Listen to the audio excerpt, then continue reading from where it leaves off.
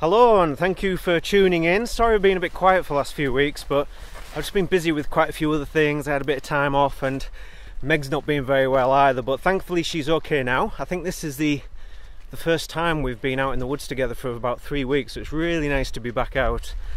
So what I wanted to do today is something just a little bit different. I don't typically do tutorial based videos, but I thought it might be quite nice to revisit a spot where I captured one of my favourite images over the summertime. Talk a little bit about composition and then head back to the office, edit the original photograph and print it too. So we're almost there now, I think.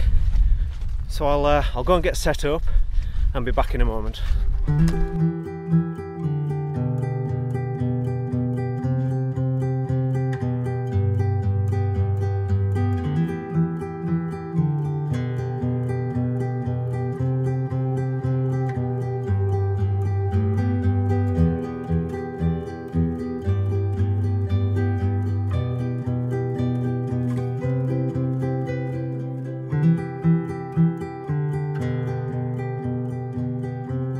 So this is a scene behind me here, which you might recognise from an Instagram post, but the conditions are very different today, which is absolutely fine because the principles are still the same. We can still talk through the composition, but it'd be very interesting actually just to look back at the original image and see what a difference the conditions made to the overall mood and feel and the effect of the fog and the light too. Now, for me, everything in photography starts with an emotional response. You know, we're walking along, we see something that looks great, we think, oh yeah, I like that, I want to capture that, but mistakes can very quickly be made if we jump from that emotional side to the logical and technical execution of the image a bit too quickly. We have to explore the scene from different angles, move left, right, forwards, backwards, and that's particularly important in woodland because these small movements make a huge difference.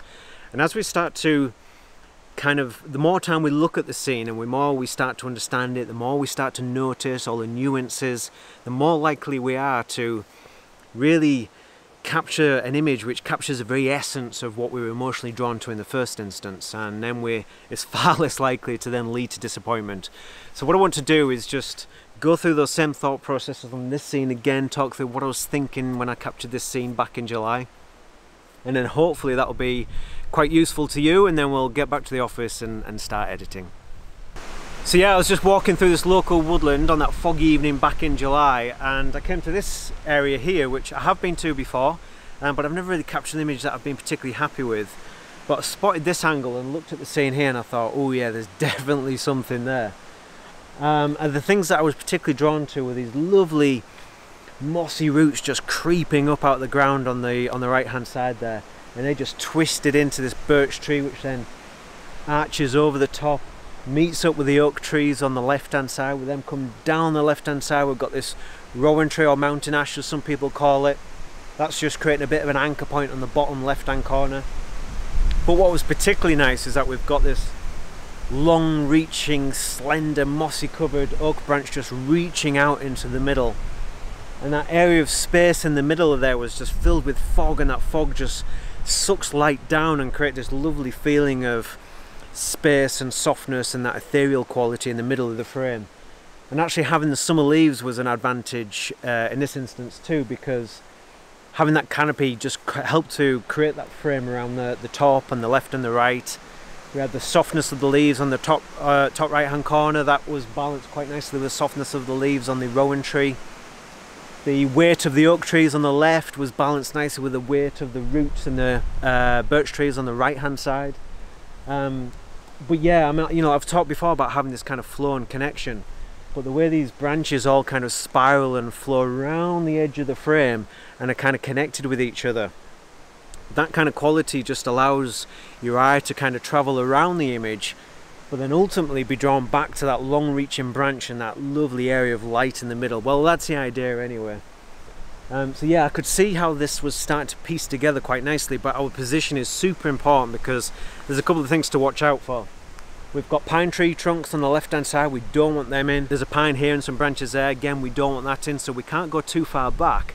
But equally we don't want to go too far forward because then we're shooting very wide, we start to distort the perspective a little bit, and then we'd also start to look up at that branch at the top, which I didn't want to do. That top branch is super important to as part of its character, as part of its framing and its connection with the branches on the left hand side. So it's important that we stay quite high and look down on the scene a little bit. And also if we're looking up, then patches of sky are going to become an issue too, and what we really don't want is distracting areas of light. We need to stay a little bit further back. We need to get the tripod nice and high, try and get as much of that canopy behind that top branch as possible. So I think what I'll do is try and get the tripod set up now, see if I can kind of get the same composition together, and then talk through a couple of my other thinkings behind it.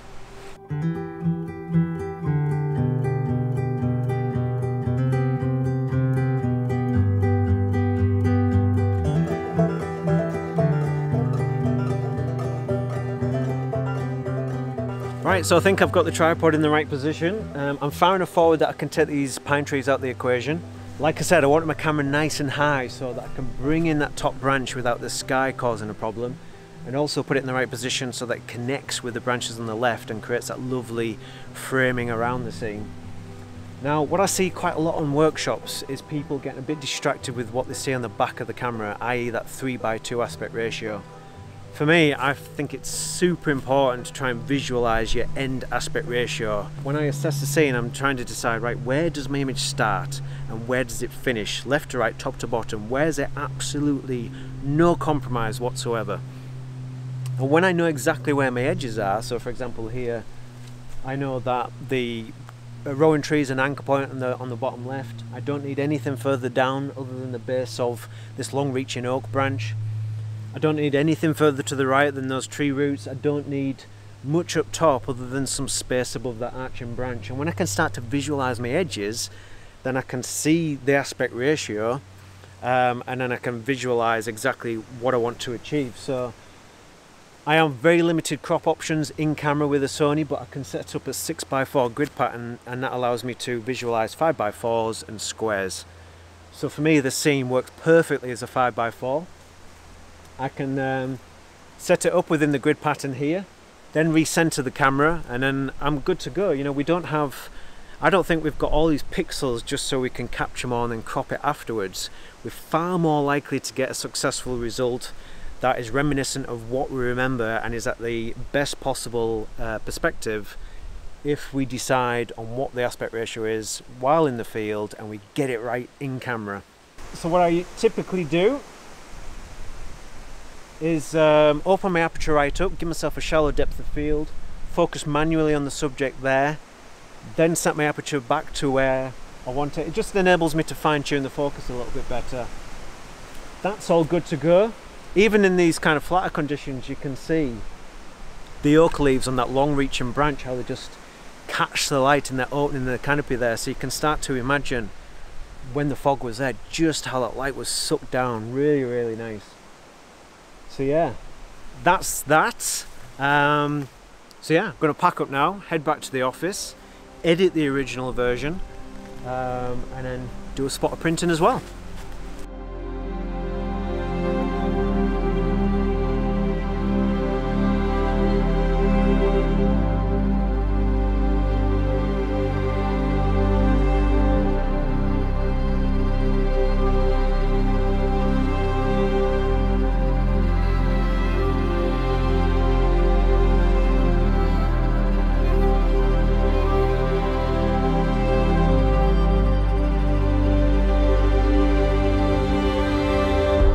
Okay, so I'm back in the office and ready to do some editing. Now, I know that editing videos aren't particularly exciting, so I'll get through this as quickly as I possibly can.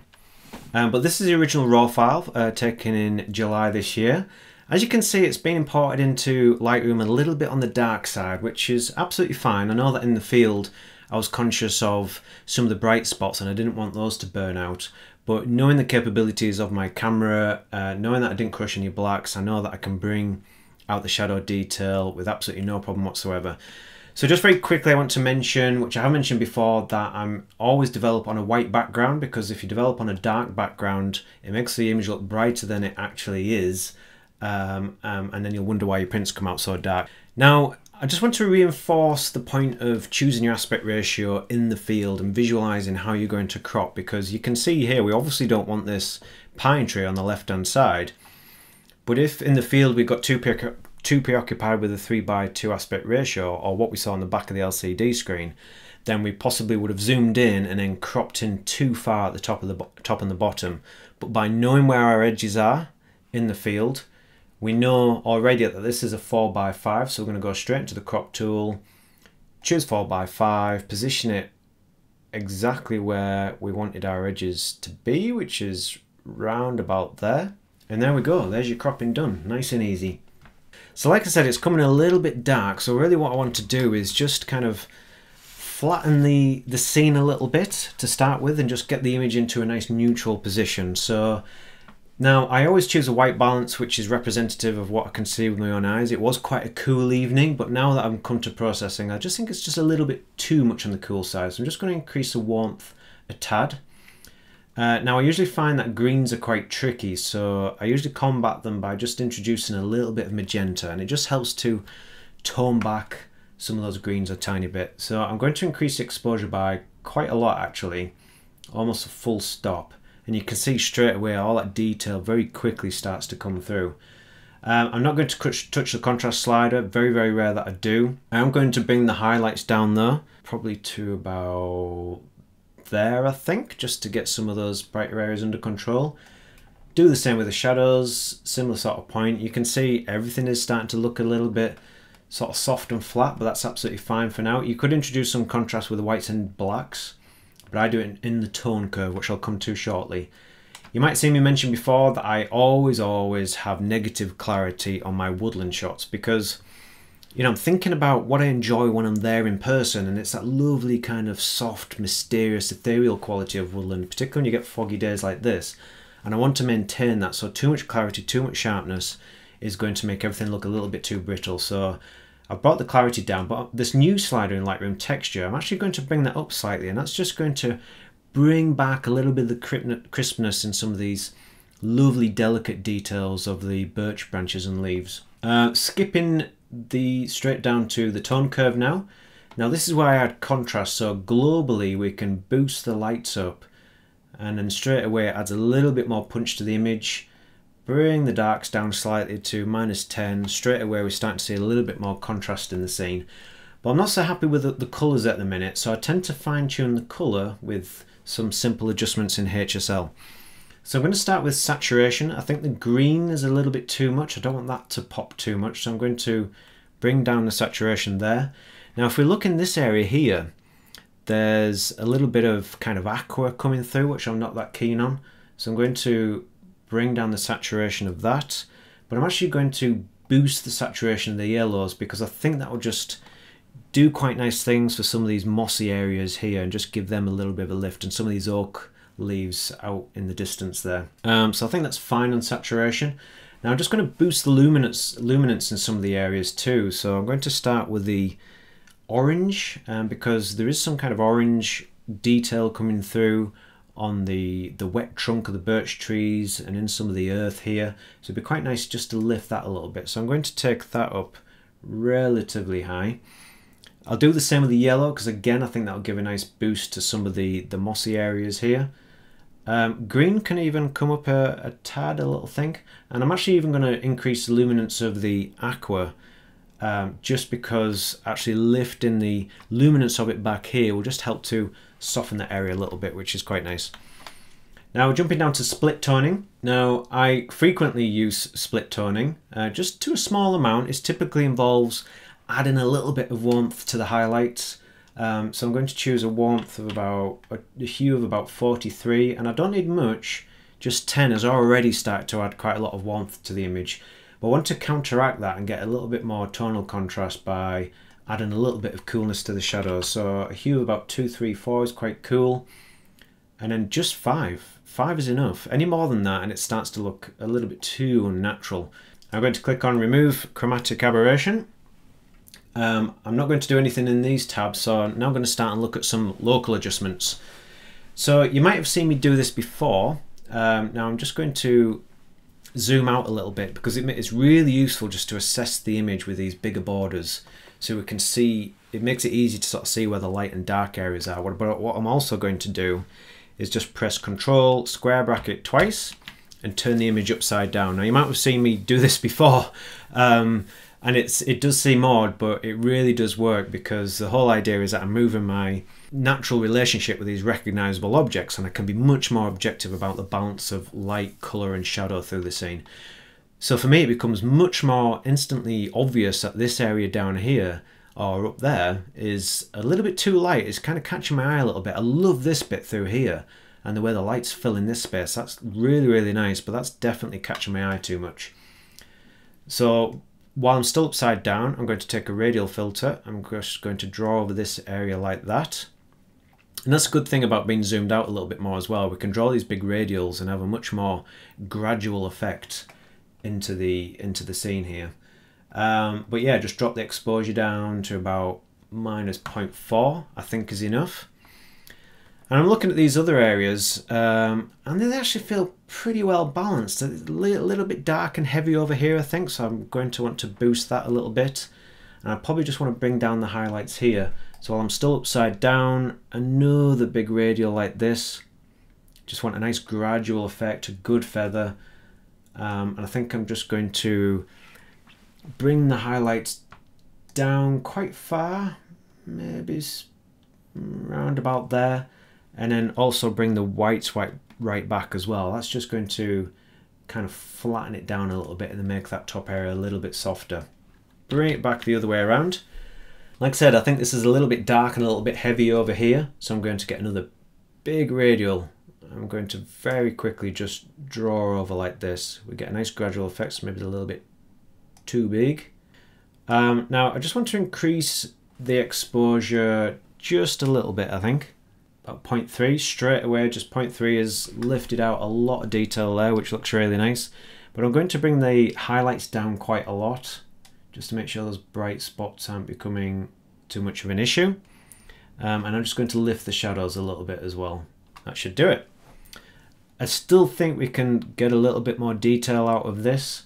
So I don't use a brush very often, but I think in this instance, just a very quick brush effect over this area here.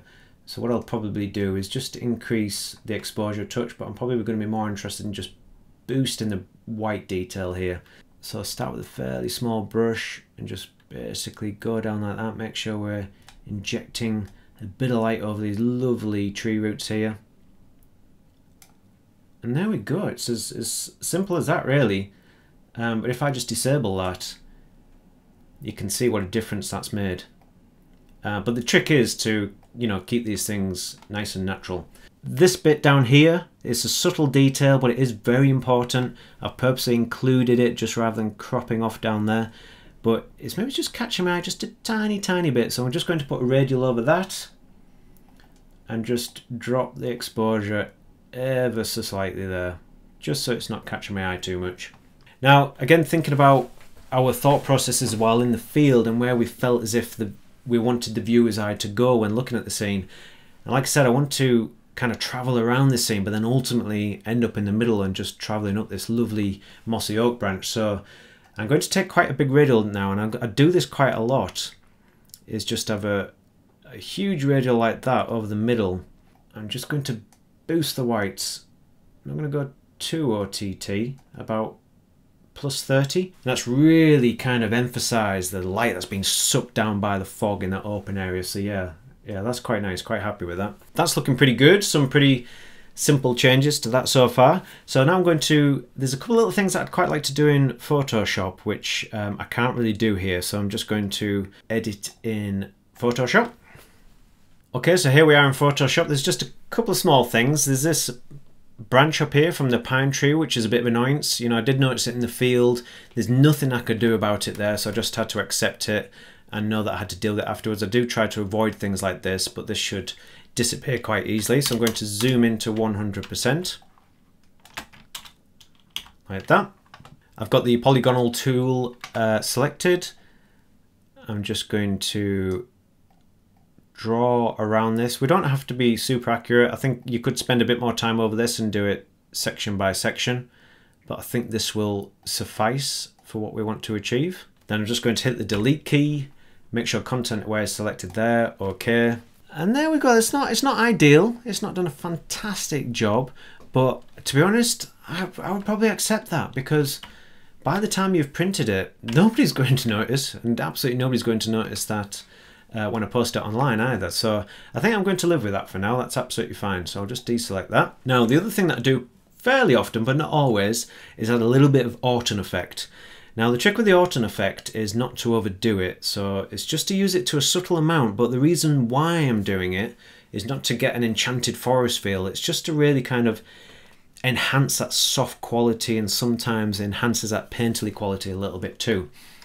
So the way that I do it is probably like a really old-fashioned way, but it works for me. So I'm just going to press Ctrl J to duplicate that layer. I'm going to go to Image, Apply Image, make sure the blending mode is set to screen, press OK, and now I'm going to duplicate that layer. I'm going to go to Filter, Blur, Gaussian Blur, radius is set to 24, that's absolutely fine, click OK. So these two new layers, I'm now going to select them, blend them together, select Merge Layers there. Then I'm going to change the mode here to Soft Light in this instance.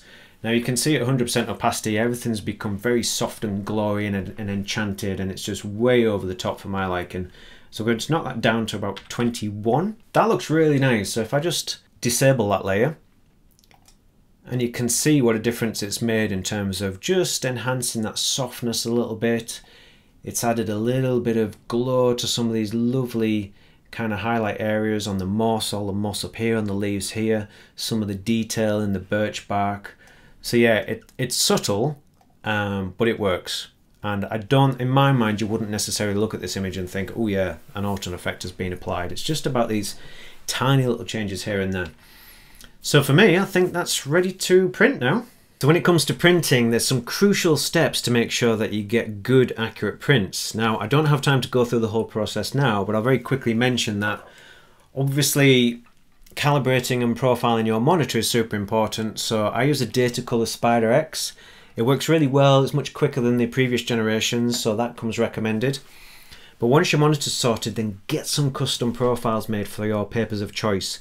Now, you might have seen before that I use Fotospeed papers. I have done for quite some time. I have no reason to change. They work really well for me. Now, in terms of which of their papers to use for this particular image, well, I think you have to think very clearly about your style of photography and the type of paper that's going to suit your particular image, because I don't think my images suit high kind of vibrancy, glossy, in-your-face type prints.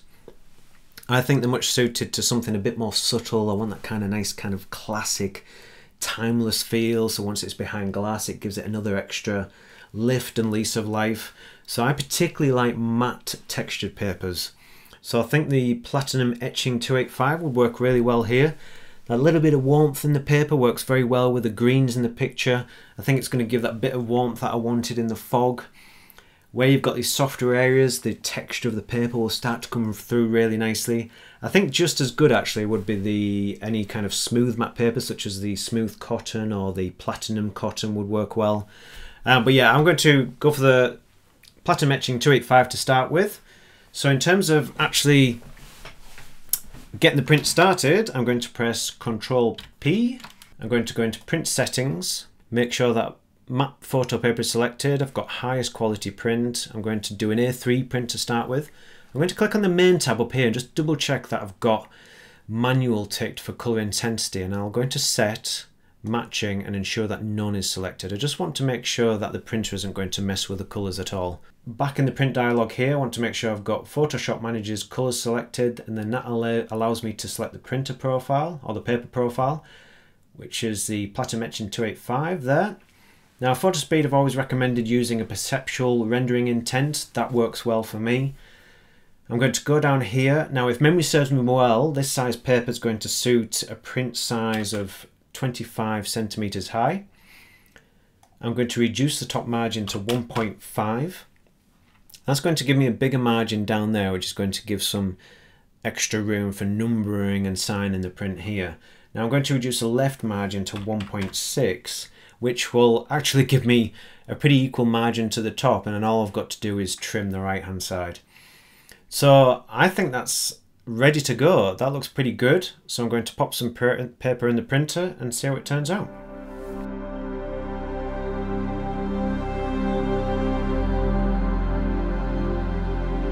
So here's one that I printed earlier on A2 platinum etching paper, and I'm really pleased with how it's turned out. But if you want to take a closer look at the image, then it is already on the gallery section of my website.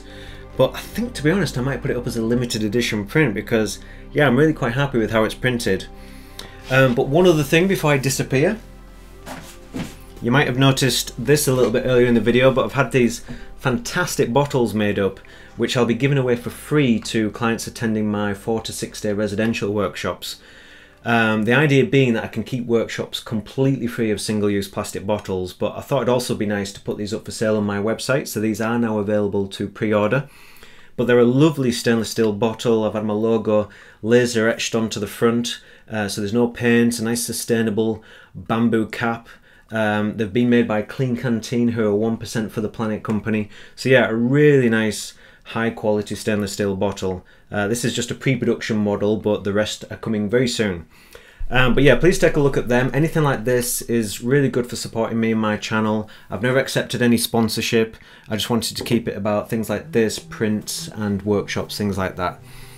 But thank you very much for watching this episode. I hope you found it useful. I know it's been a bit of a long one, but yeah, thanks very much for watching. And as always, I hope to see you for the next one.